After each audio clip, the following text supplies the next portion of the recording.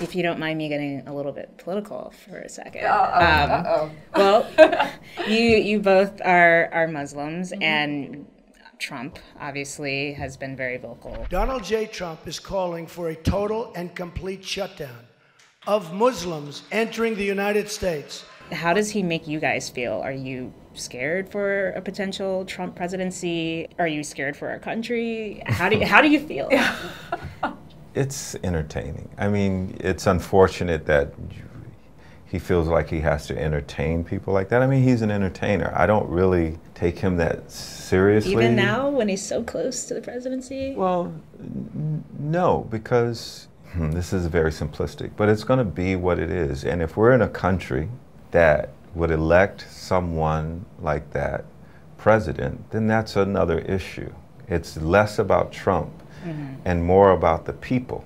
Yep, it's about us. So I'm not really, there's always been demagogues. There's always been people who, Trump's a small little man who inherited money and is playing with his daddy's money. I mean, we've seen that over and over. But if the American people are willing to elect someone like that president, then that's more of the problem than Trump.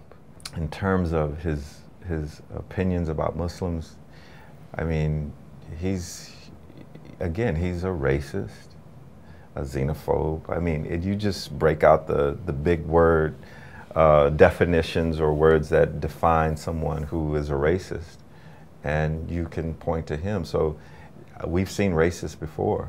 I mean, this whole conversation about ISIS, well, I don't think the young man who shot those people in the church not so long ago was in ISIS.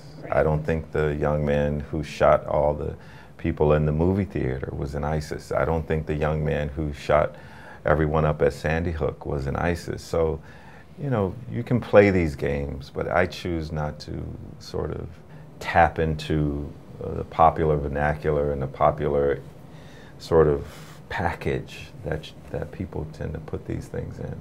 I think we really have to examine ourselves as people in the media and ask ourselves, how did we allow someone like this to keep saying the things that he said about women, about Mexicans, about blacks, about anybody that you can think of, about Muslims, and we really allowed and legitimized that by having serious conversations about it. You know what I mean? Imagine if he was saying the same things about Jews.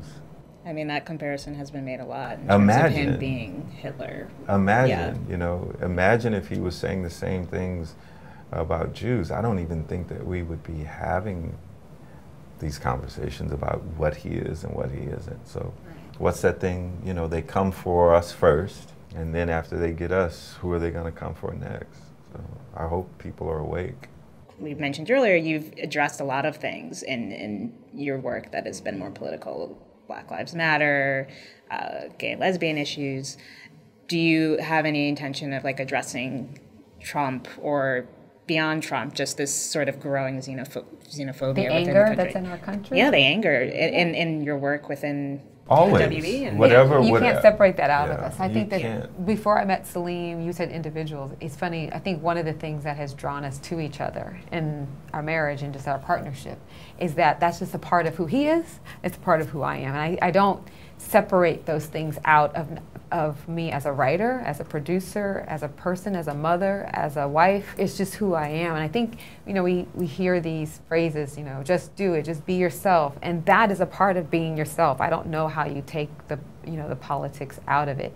I do love mostly expressing it in my art form, and talking and preparing our children for the world, I do mostly in those areas, as far as being a Muslim, being a Muslim is a believer. Where I am in my spiritual practice as well is that often things that look scary are sometimes our biggest blessing. And so in this moment, I'm flabbergasted.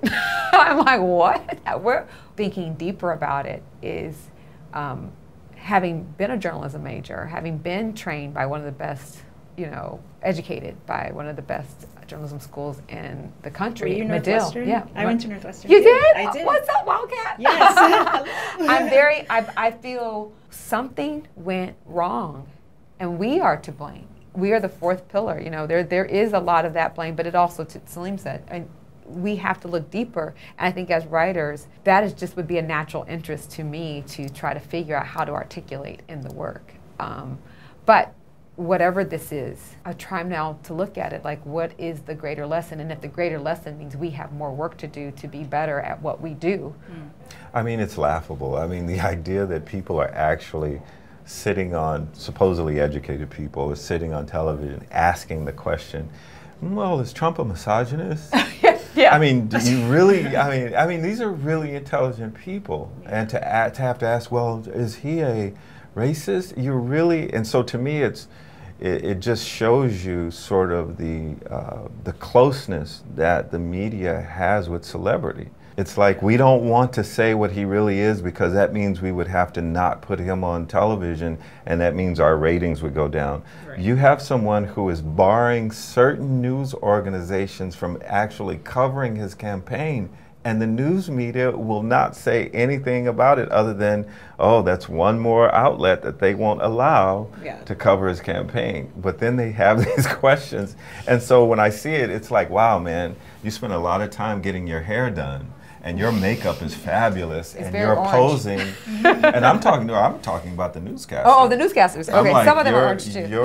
You know, your hair is done, your tie is tied, and your teeth are white, and you look fantastic. But journalism? No. You're not even close to it. I can't imagine Ted Koppel sitting there having a conversation the way that these guys have conversations with Trump. I just can't. They actually let him call in. Yeah. It's amazing, but and that becomes it creates. But enough of him, because I don't want to give too much. Yeah, but it creates an opportunity for art. You know, we all have a role, and I think as artists, and I do think that we're artists for commerce. But I think and I know you have to ask the question, and I get the context because we're Muslims. But I think the more attention you give someone like that, it's just fuel. Well, I look forward to seeing you I guys. have my passport. Good. Where are we going to go? Where are we going? Dubai, I guess. Thank you so much. Thank guys. you. Thank Really you.